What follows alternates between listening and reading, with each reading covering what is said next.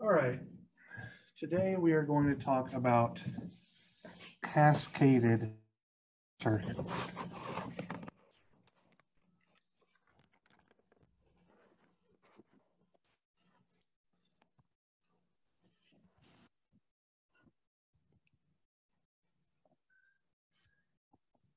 Oops, don't want to use that orange.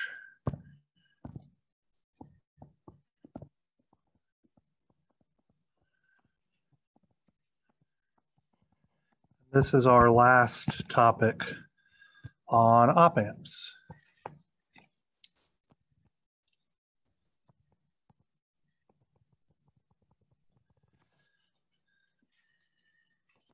So a cascaded amplifier circuit is any circuit in which multiple amplifiers are chained together.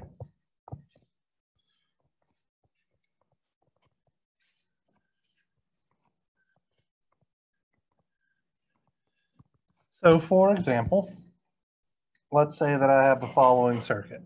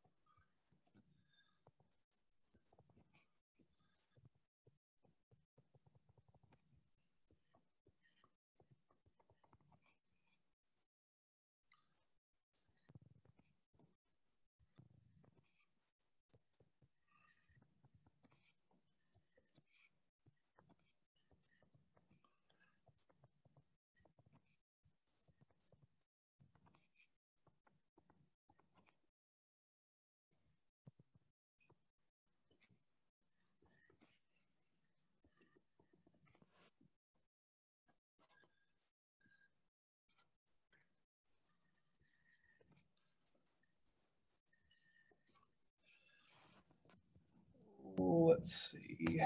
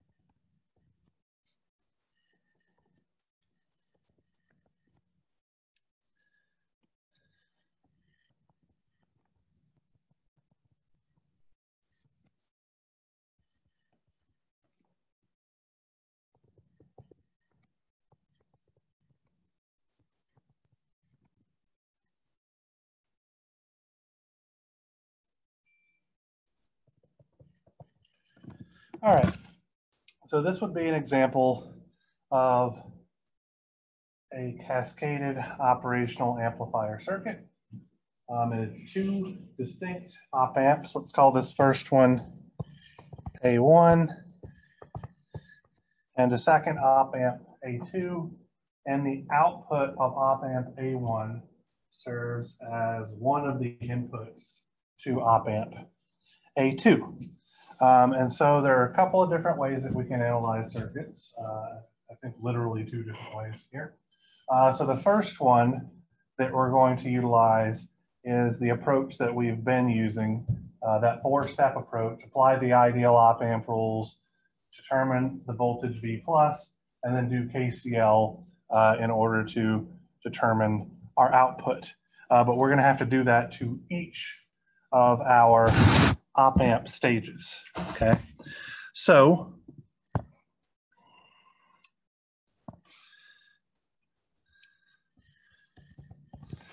The voltage present at the non-inverting terminal for operational amplifier 1, I'm going to call V1 plus, and then I can call this guy over here V2 plus.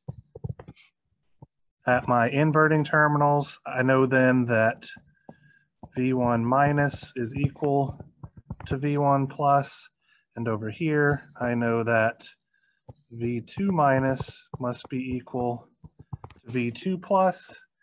If I apply ideal op-amp rule number 2, I know that this current is 0 amps, this current is 0 amps, this current is 0 amps,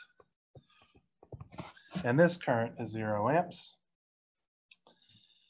I can then find the voltage V1 plus. What's that going to be? 0 volts, all right. So we're saying that since no current can flow through that 5 kilo ohm resistor, V1 plus is virtually connected to ground. So we call this guy 0 volts. V2 plus is going to be what? 3 volts, nothing wild or crazy there. Then we're going to apply Kirchhoff's current law at the inverting input terminal of both amplifiers. So we're going to add this current, and let's call this node right here, for the sake of argument, VA.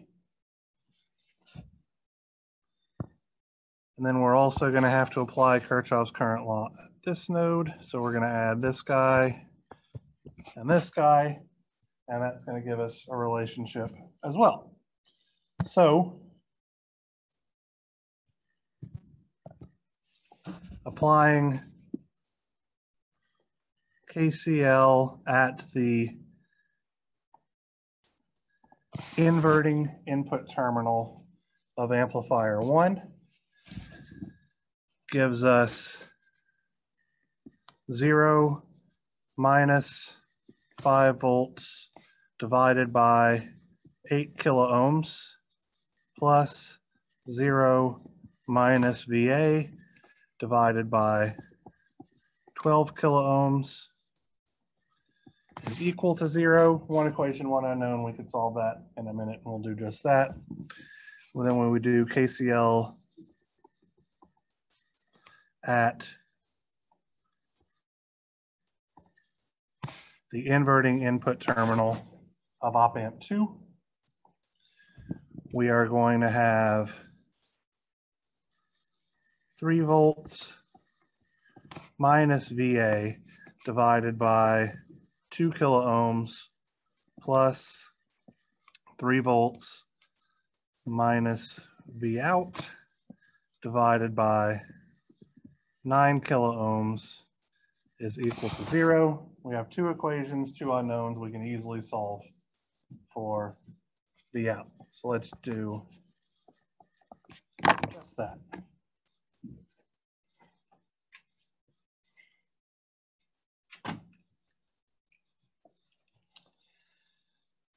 All right, so system solver 2 by 2.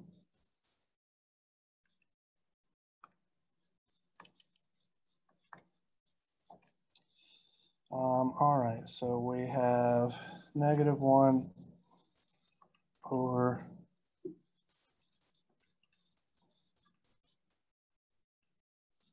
12,000 as our coefficient for VA.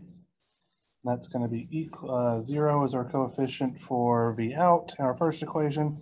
Our constant term is 5 volts over 8,000. In our second equation, we have -1 over 2,000. For V out, I'm about to sneeze, I think. I have -1 over 9,000. And then for my constant term, I'm going to have -3 over 2,000 minus 3 over 9,000. Solve. And from this, I find VA is negative 7.5 volts and V out is 50.25 volts.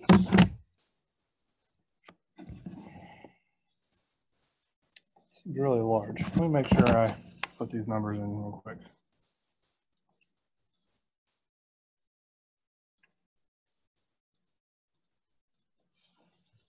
All right, just double click in here because that V out value, 4.5, seems really large.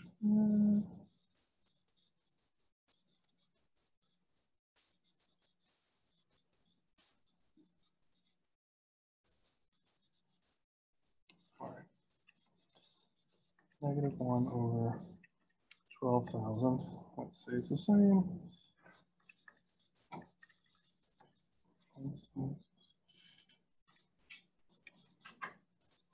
5 over 8,000.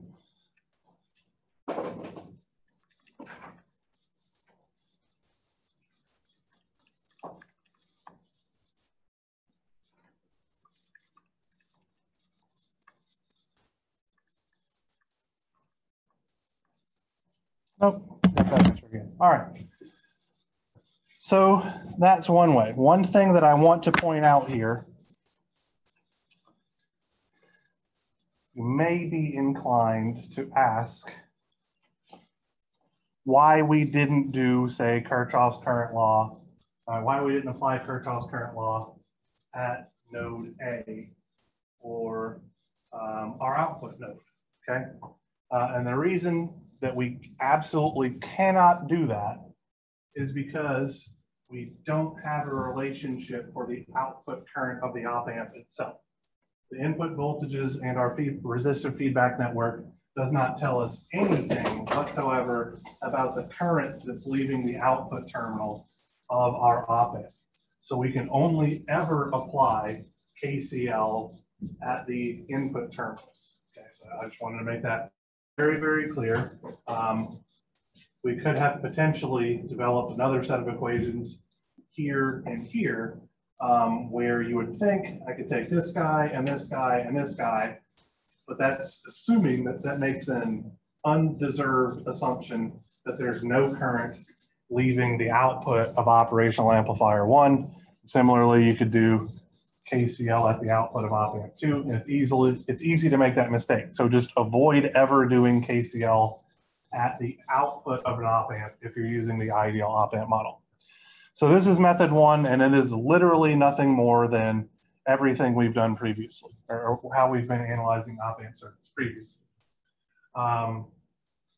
It's always applicable. We could modify this circuit, and I think I asked you to do it in a homework assignment by putting a feedback resistor between, say, the inverting input terminal of op amp 1 and the output of op amp 3, and you would still just do the exact same methodology. Oops. There would just be another current path around this loop that you would have to take care of. It doesn't change anything. You're still just applying KCL at the inverting inputs. Our second way of solving a circuit like this is to identify the circuit for its constituent parts. And so what I mean by that is I'm going to draw a line here. Let's do it in red.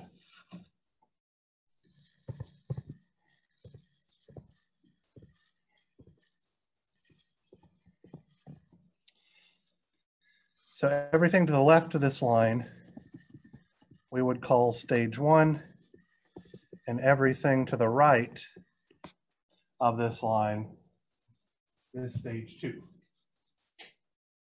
So if we ignored that stage 2 existed, what kind of operational amplifier do we see on the left-hand side? What kind of amplifier topology is that?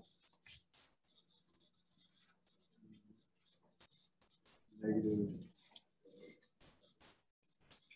So it's a negative feedback, obviously, because there's a resistor placed between the inverting input terminal and the output terminal.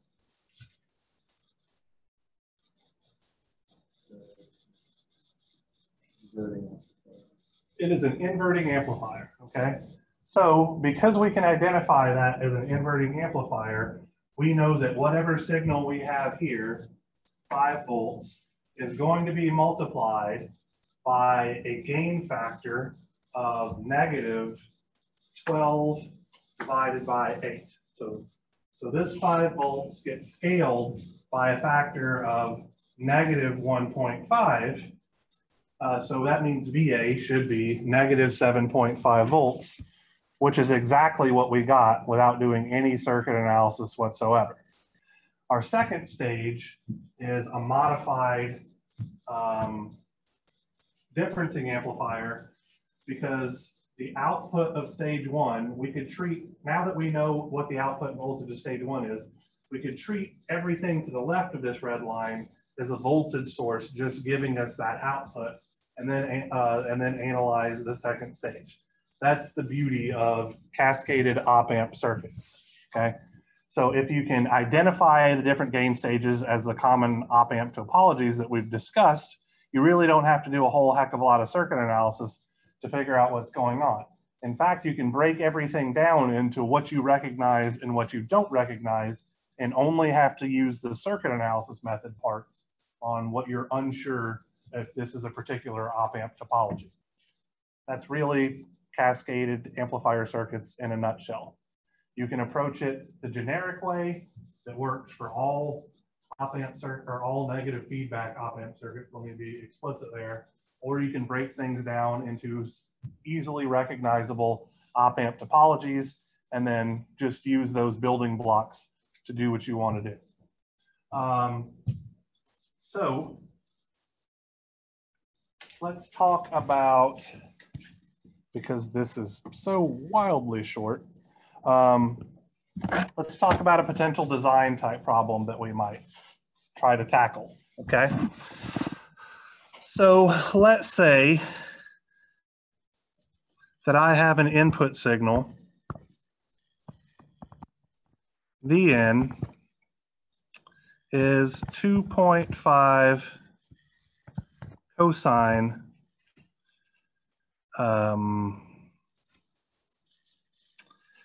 let me give it a specific frequency here,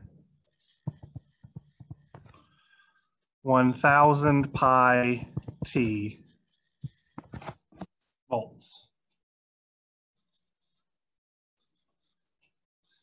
And I want to generate an output signal.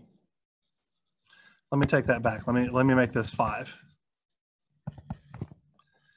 An output signal that is 2.5 volts plus 2.5 sine 1000 pi t volts. So my input signal is a cosine function. My output signal is some DC portion plus some AC portion, and I have a phase shift here because I've switched from sine to from cosine to sine. Okay, how do you think we might go about tackling this problem? Okay, this is, we want to design an op-amp circuit that can do this.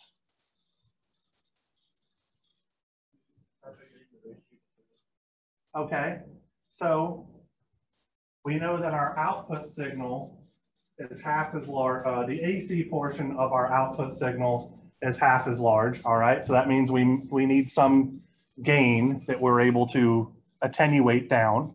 How are we gonna go about converting from cosine to sine?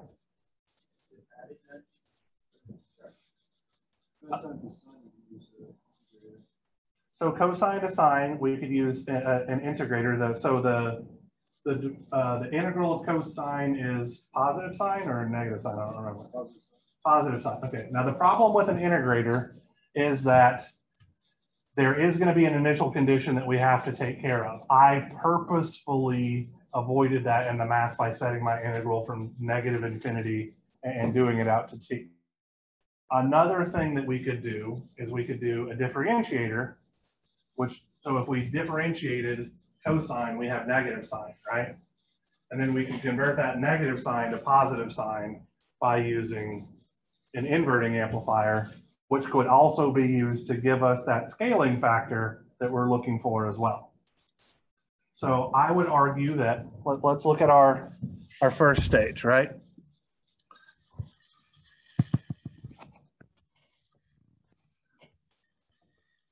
Simple-ish design problem. Okay, so negative, positive.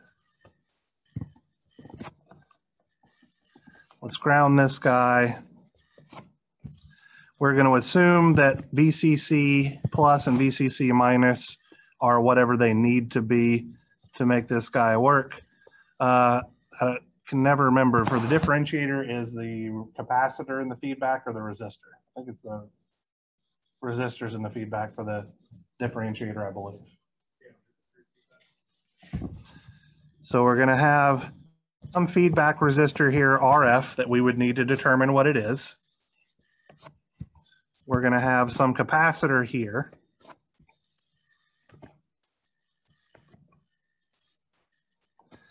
And then here is V in.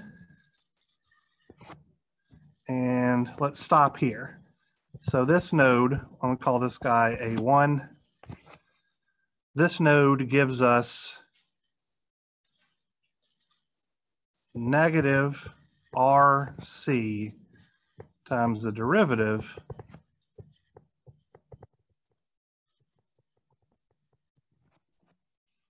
of Vn, right?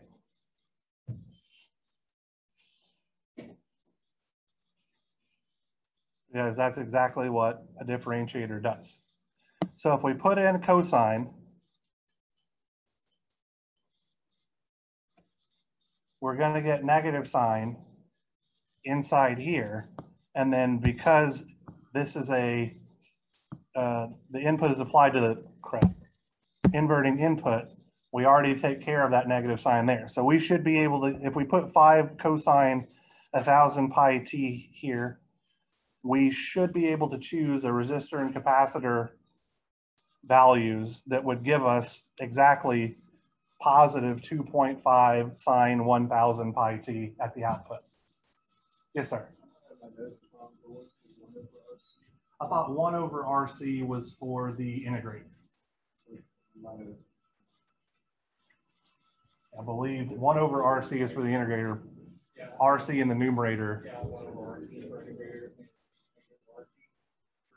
Okay, so we figured out how to go from here to here. We'll worry about figuring out component values in a little bit, although it seems like we just need R times C to equal 1/2, so that's not going to be wildly difficult. We just pick values that'll work.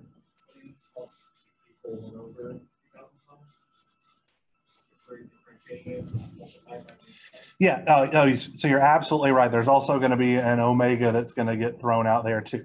So so you're 100% when we take the derivative, because it's a sinusoidal function, we take the derivative, there's going to be a frequency term that's going to go in front as well. So omega RC is going to need to equal 1/2. All right, get to that. How are we going to go about adding 2.5 volts DC? All right, so we could use a summer.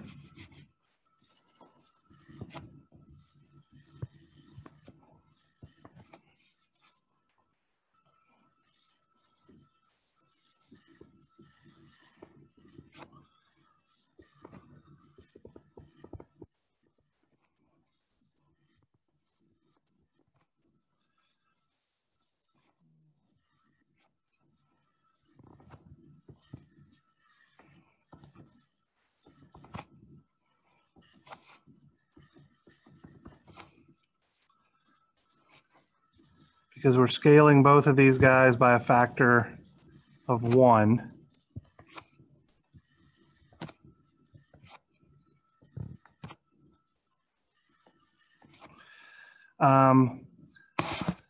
problem is that we've only talked about an inverting summer. So this is actually, we use this configuration where these resistors were equal to this resistor, whatever they all are.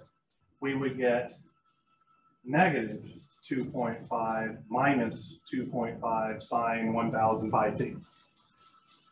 So what will we do to correct that? And then an inverter, another inverter with a gain of 1, okay.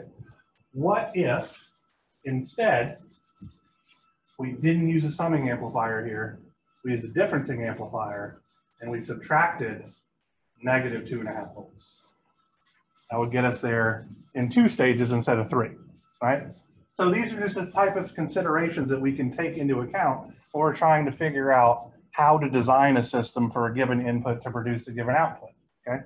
Just a thought experiment of how we can cascade these things together. What are the different ways that we can take whatever our input signal is and process it in such a way to give us our desired outputs?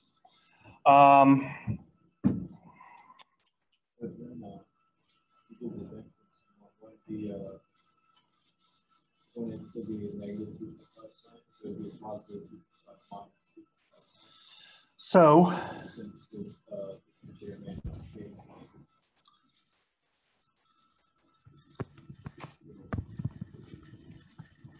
all right, so let's.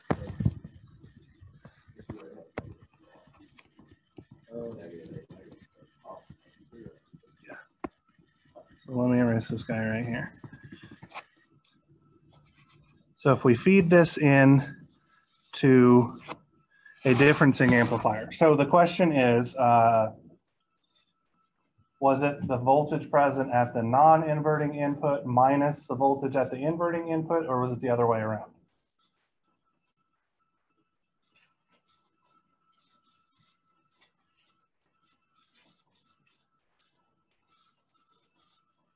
So I remember it being V1 minus V2. It's just the question is V1 the one connected? V2 was the one on the negative. Yeah. All right. So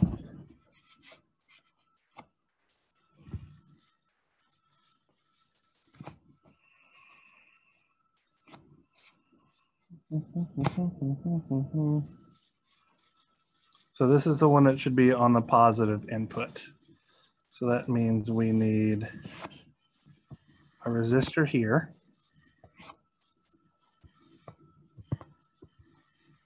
A resistor here, because that's our voltage divider.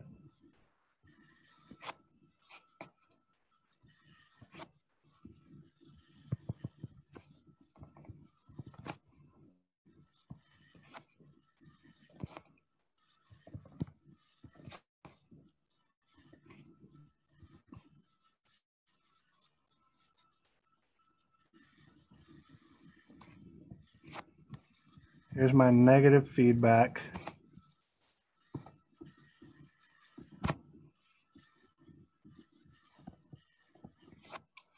And just for the sake of argument, here's V out. T. Let's make this guy, I'm just arbitrarily choosing 10 kilo ohms for all these resistors, just because I know, generally speaking, I want to choose something in the kilo ohm range.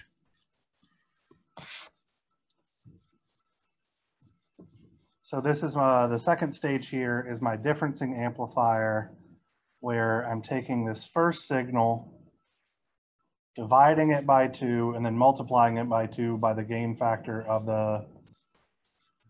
So this voltage divider here. So whatever voltage I have here, I have exactly half that voltage here because of the voltage divider circuit. Then I'm scaling it by a factor of positive 2 based on the ratio of the feedback resistor of amplifier 2 to the resistor between that and output, that input signal. And then from that, I am subtracting negative 1 times negative 2.5 volts, which is the same as adding positive 2.5 volts. So let's circle back around here and then figure out what resistor and capacitor value we're going to need for the first stage. So to be explicit here, when I do my derivative of 5 cosine 1000 pi t, so this is going to be negative RC, we're going to have 5 volts, we're going to have omega, which is 1000, sorry, pi, not 100 pi, not a t either, times negative sine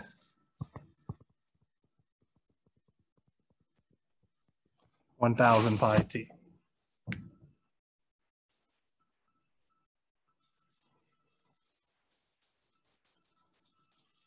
Trying to make sure that R times C, I'm just looking at this thing dimensionally to make sure what's going on. So I have a volt per ampere times farad is an amp second per volt times frequency, which is measured in per seconds.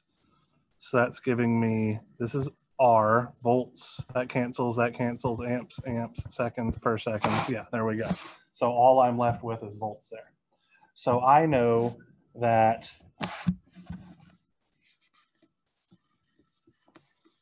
negative RC times 1000 pi needs to equal, positive RC times 1000 pi needs to equal a factor of 1/2.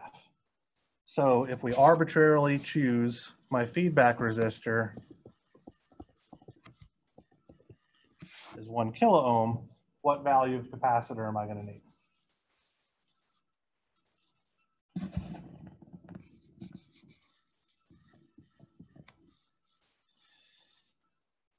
C is going to be 1 over twice RF times 1000 pi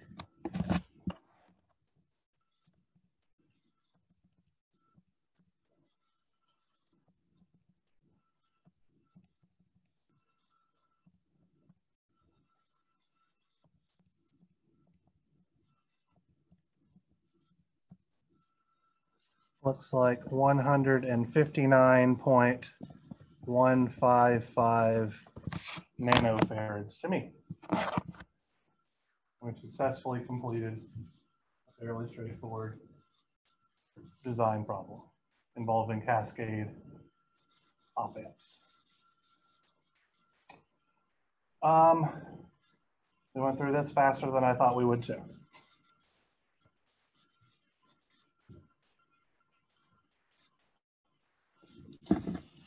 So this is the last op amp lecture.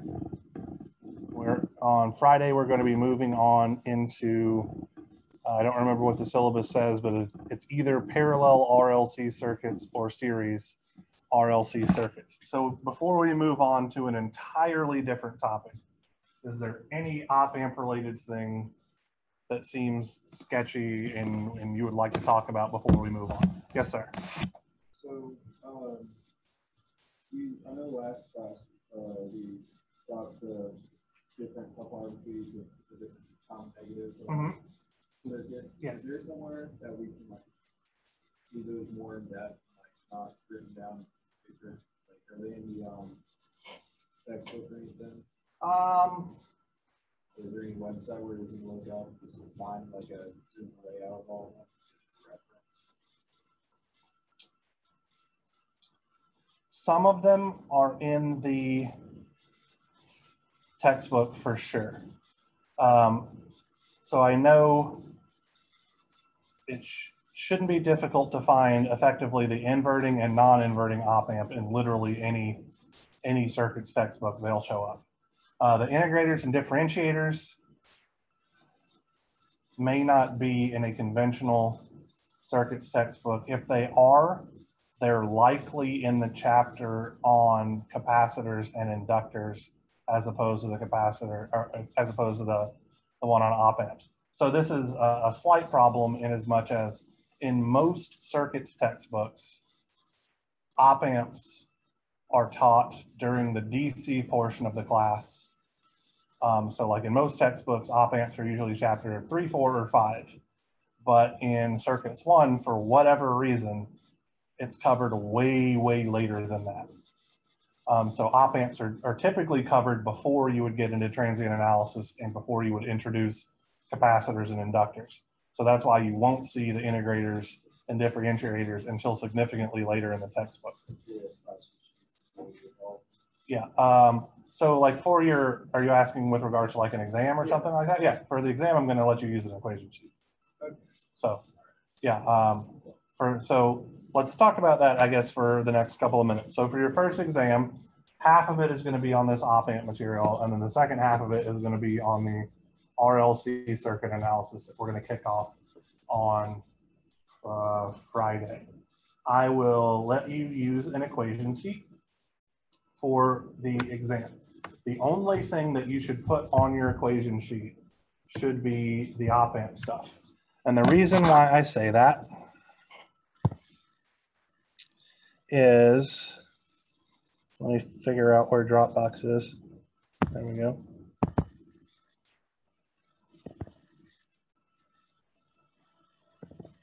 Put it here. No.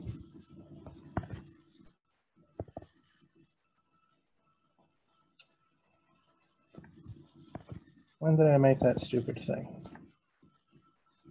Here we go. None of this should make any sense to you whatsoever yet. So what I'm going to do, well before exam 2, is I'm going to print off copies of this. This is every possible equation that you would need to know to do any of the RLC circuit stuff. In fact, when you're doing your homework, you should have this next to you so that you don't have to derive a damn thing, okay? So for your equation sheet for exam 1, you would literally flip this guy over, write down all your op amp stuff, and call it a day. So this is all the material that you'll need. Well, technically, this is all the material you'll need for parallel or series RLC circuits. So I do need to update it for generic RLC circuits. That's pretty trivial.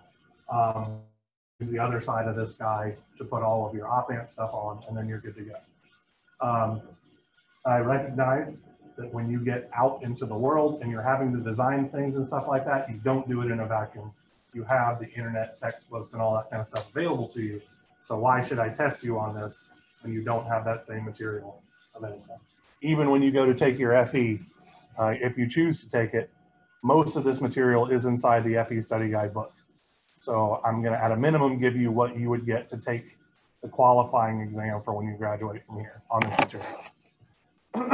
So not to, in any way, shape, or form to discourage you, most of the stuff I talked about with regards to the negative feedback circuits, those are in circuit textbook. They're just not necessarily going to be in the op amp chapter because the op amp chapter doesn't cover circuits with capacitors and inductors and stuff. So you might find it in, some of the stuff would be in the chapter on transient analysis. You may see also technically, the differentiator and integrator are also filter circuits. One's a high pass filter and one's a low pass filter.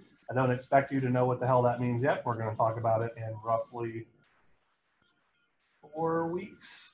But for specific sinusoidal inputs, one cuts off signals of a specific frequency and the other, or cuts off everything below a specific frequency and the other cuts off everything above a specific frequency. That, so you might see those circuits there. Just depends on which textbook you're looking at. But the inverting and the non-inverting should be in the op amp chapter of every textbook. Very likely to see the differencing and the weighted inverting summing there as well. But the differentiator and integrator is probably going to be significantly later on in the text, in most textbooks. I don't know. Let's, hell, why not? Dropbox. But knowing them and being familiar with them is. Yeah, being able to identify it is not a bad thing at all. Let's look. Here's a textbook.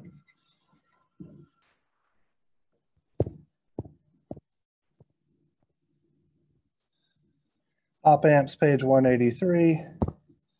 I need my keyboard for this. So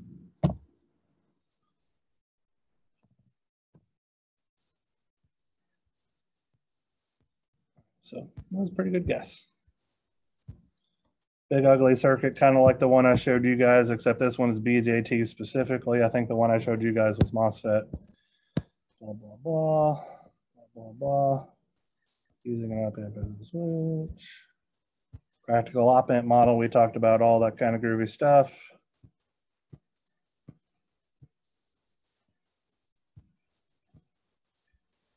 Let's see, negative feedback circuits, they don't really talk about open loop and positive feedback in this textbook. Deriving why you can use the ideal op amp model, we did that. Inverting amplifier and a diagram for it. Inverting summing amplifier, all right, covered that guy. Another aside on something else the textbook writer thinks is important. Difference amplifier, unity gain buffer, and then here's a summary. So I guess I probably glossed over the non-inverting one, but I'm willing to bet it's in this table. Yeah, so non-inverting, inverting, inverting summing, differencing, unity gain, non-inverting summing amplifier, and you'll see why I didn't bother to talk about it. This gets real wonky, and if you have more than two inputs, it just gets scary. So in my opinion, using a inverting summing amplifier cascaded into an inverting amplifier is way easier to figure out what's going to happen than actually just using a non-inverting sum. So all those are there in this particular free textbook. And then when you go into the chapter on capacitors and inductors, it'll have the other ones. But all the relationships that we developed are all here too. So use the book, use my stuff. Don't care which way you go. It's all the same to me. Any other op amp questions? All right, told you guys it's going to be short, so we're out half an hour early. On Friday, we're gonna, like I said, we're going to talk about either series or parallel RLC circuits. So I'm not going to give you any specific homework or anything. Just try to refresh yourselves as much as you can on transient analysis, because that's exactly what we're doing. It's just going to be with second order circuits. So having two energy storage elements, and that wonkies up the math significantly. So just be in that mindset. Yes.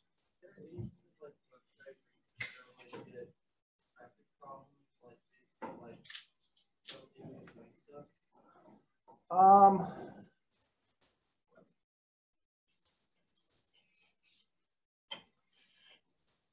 don't know off the top of my head. I mean, you could look for a textbook and then look for, look for an online textbook, work the problems, and then look for the solutions manual online or something like that. Or you could do the textbook itself and then learn how to use LT Spice to verify all your answers that way. Yeah, and that would be good practice for LT Spice. I don't know of a specific website or anything that's just going to have a wealth of problems, but I do know that I have been able to find, I think, at least 6 different circuit analysis textbooks online, and that's what I use to refresh myself and make notes from and all that jazz. So yeah, and like I said, this one right here that's pulled up is that Ulabi textbook I think I talked about on literally the first day of class. This one you can actually download for free. You're not stealing any money from the publisher or anything like that. He wants students to have it. All the others are probably pirated for better or worse. So, but this one does a good job on